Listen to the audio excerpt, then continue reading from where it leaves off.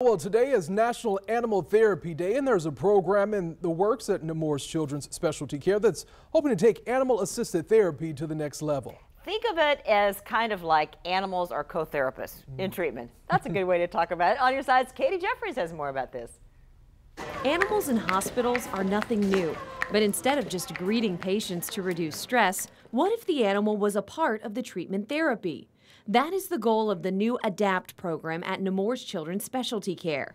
ADAPT stands for Assisted Dog and Pony Therapy, and it's a partnership between Nemours and UNF. Jenny Pfeiffer has been spearheading this project. So it would involve licensed therapists, psychologists, nurse practitioners, where we would actually include this as a modality in our treatment plan. Think of it like a triangle model, with the patient and then the animal and licensed mental health professional both working with the patient.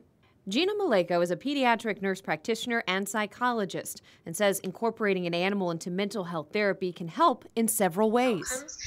Some of the outcomes that it can help are improving self-image and self-confidence, emotional support, stress relief, and improving social skills, which are really important in multiple mental health diagnoses.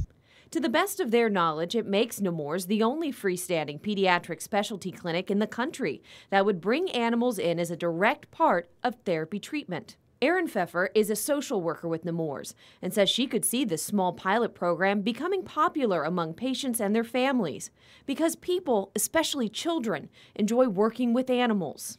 So we're excited to be a part of this growing field and to find out how much further we can take it. In Jacksonville, Katie Jeffries, First Coast News, on your side.